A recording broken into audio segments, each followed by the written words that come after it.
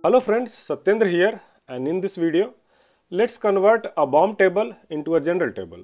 So I have one BOM table open here, and this is my assembly. These are the sub-assemblies assembled into it.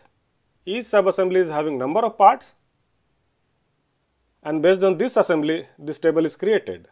So if you go to the table, switch symbol, you can see that this table is a BOM table. Now my job is to convert this table into a general table. So the easiest way to convert this table into general table is first you select this entire table, then go to save table. Now here you have three options. So we need to use the second option, save as CSV. So if you use the first option, save as table, then your table will be saved in Creo format, including repeat region and all the symbols. But if you use the second option, save as CSV, then your BOM table will be saved as a general table. So use the second option, save as CSV, choose the specific folder, assign the file name and say save. Now once it is saved, go to table from file, choose the specific folder, select the file type,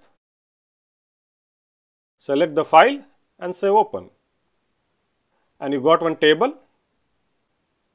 Now this is a manual table, so you just need to do some minor correction.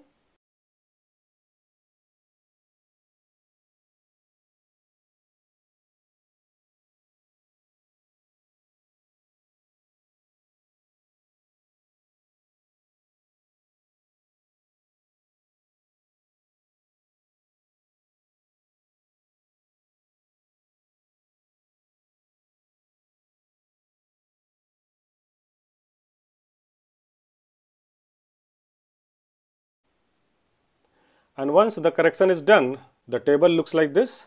So now if you go to the switch symbol, you can clearly see that one table is a BOM table and another table is a general table. So now you can perform several operations to your manual table. You can add columns, you can add rows, you can merge the cell, and you can even unmerge the cell. You can do modification to your existing table. You can even add new titles. You can delete the rows and you can delete the columns. So your BOM table got converted into a general table. So this is how we convert the BOM table into a general table in Creo Parametric, and I hope this video will be helpful. Now you can like this video if you find this video helpful, and I'll see you in my next video. Thank you.